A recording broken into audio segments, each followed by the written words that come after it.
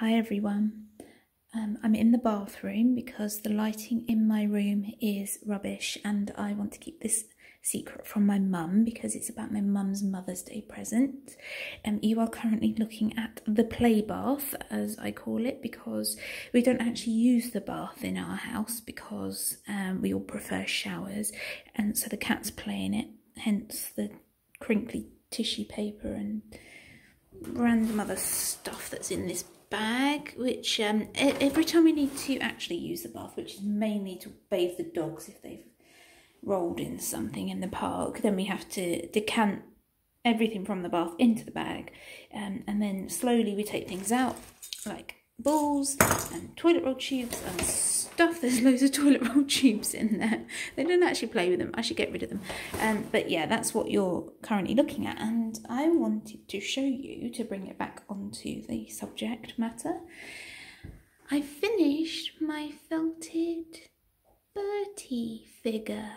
I showed you in, I think it was my last video, the really unfinished version, which was a frame with one leg, maybe, I think I'd done one leg, and the actual torso, but I finished him. So that was last Saturday, and then on the Sunday I really pulled it together. I did the other legs, and I think I did the tail, and I started the head, and then I managed to put it all together. And then yesterday I put the top coat on, as I call it. I can't remember what it's actually called, but the what you'd seen before was made of the core wool, which is a rougher wool, and then you're supposed to put a nicer wool on top, which I forget what it's called, but it's like the top coat of the dog's fur basically. And this is a special type of top coat because it's deliberately designed to be a curly fur, which is perfect because Airedales are curly. Well, when they're scruffy and fluffy they are. When they've just been groomed, they're more wavy than curly.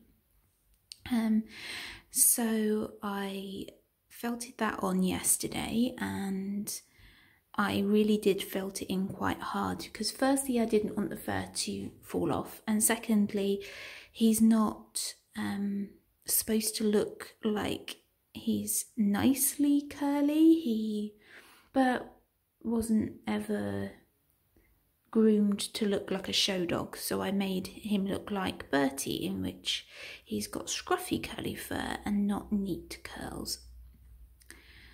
So I deliberately felted it in quite hard.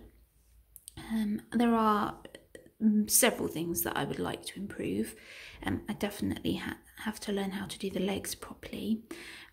I wish I'd have done the tail differently because the way I did it made it look really fat, and his tail wasn't like that. It should be half of the diameter it actually is, or half the circumference, or whatever. Basically it should be thinner, and I know how to do that now. Basically that's Mum calling me about dinner. I'm making her roast dinner because it's Mother's Day. I was doing the one sort of bit at a time, whereas if I were to wrap it all quite tightly and then felt it afterwards, I'd be able to wrap it quite a lot tighter and then be able to do the tail a lot thinner. So that's a learning curve for next time. I really want to learn how to do the paws properly because, as you can see, they are quite chunky paws. Look at that one. That's a chunky paw, but they don't have the same definition as a real dog's paw. And then also I bought some beads at the craft shop for eyes, but they're too small, so I'm going to buy some proper eyes to try to make him look like an actual dog and not like a caricature of a dog. My brother made the nose and that looks really good. He told me to hot glue gun it on, but I was really worried that it wasn't going to work, and also my hot glue gun is not heating up as quickly as I thought it would, and I think it may not be working properly. So I Gorilla Glued that on, the green gel Gorilla Glue, which I like.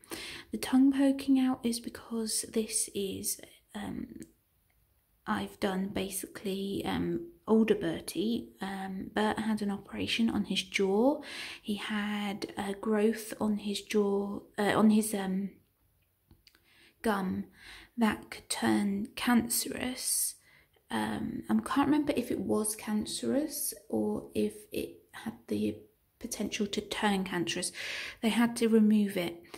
Basically, they had to remove about a quarter of his lower jaw. So when he was tired, his tongue used to fall out of his mouth, which was really cute. So that's what I've done.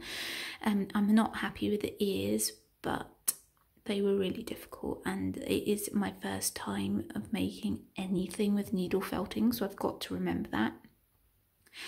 Airedale ears are in a very particular position. They face forwards. Obviously they can move around, but they tend to face forwards, so they keep on shifting out of position. So I'm going to practice with ears one day. I think it'd be really cute to put paw pads on the bottom of his paws, but obviously that will be something when I'm advanced in skill. I made him a collar.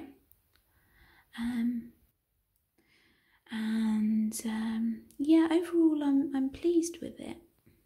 So I'm gonna go and wrap him and give him to my mum for Mother's Day.